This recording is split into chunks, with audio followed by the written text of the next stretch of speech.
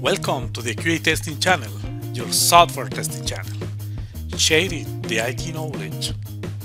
How to do a Jmeter performance testing.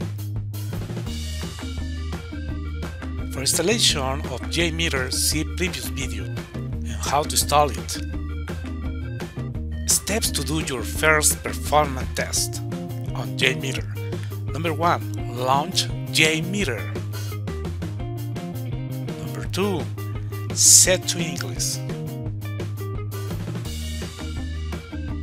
Number 3.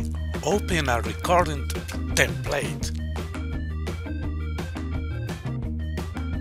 Number 4. Set the concurrent user that you want to use for the thread group. The number of threads has our related users. I set to 50.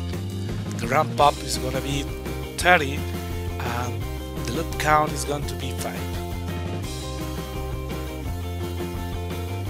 Number 5. Set the target controller and port. The target controller is where you are going to store all the action that you're going to record, and the port that you're going to choose to link the web browser. Number 6. Get your IP with ipconfig command. This is the IP that I get in my case. You have to get yours. Number 7. Set proxy and add browser with your IP. You open the configuration in your browser and get advanced data, advanced configuration, and you have to set the proxy.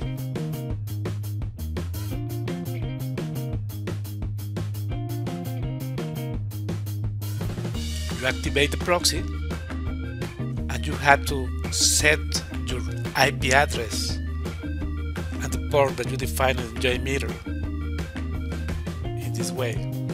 It has to be the same that you have in your machine, the IP address.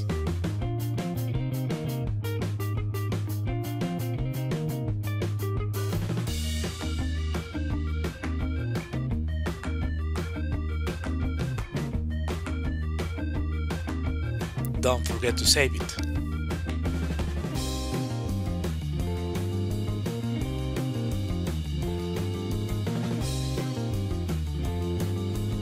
Number 8. Start recording a Jmeter. You do click on Start button.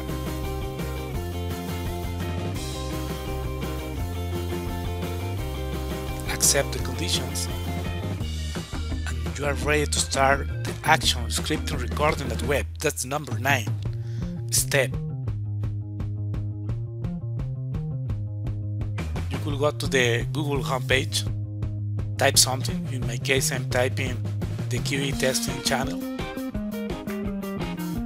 I'll do it.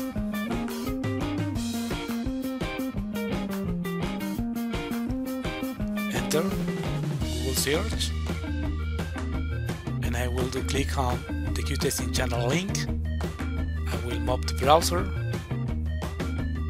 and I will close the home page that I accessed before.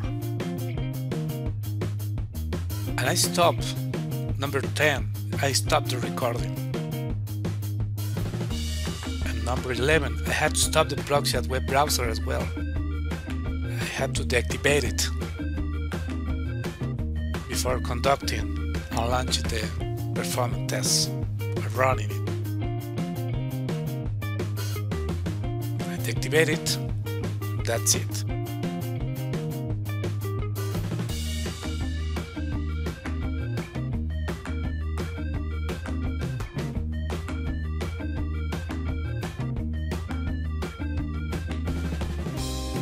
Number 12. I review the recorded script. I can change the names if I want to. Otherwise, you can keep it as it is already stored. In my case, I always recommend to change the names. Number 13. Set the listeners. I mean, where you want to see all the results of the performance testing. After launching running the test cases, the test performance test case, you are going to store all the results on the listeners. I have result tree, result table, and response times over time. Number 14, launch the performance test. I will save the script. It is ask. I will save it on bin folder, not in templates.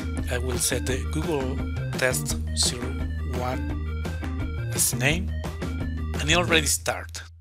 It is running now the test case, I mean the performance testing, and you can see all the results. As number 15, we are reviewing the test results. You can see all the sampler result, request, response data in this tree. The red ones are the failures, the scenarios that didn't pass. The greens are the ones that pass. Thanks for watching the QA testing channel, your software testing channel, sharing the IT knowledge.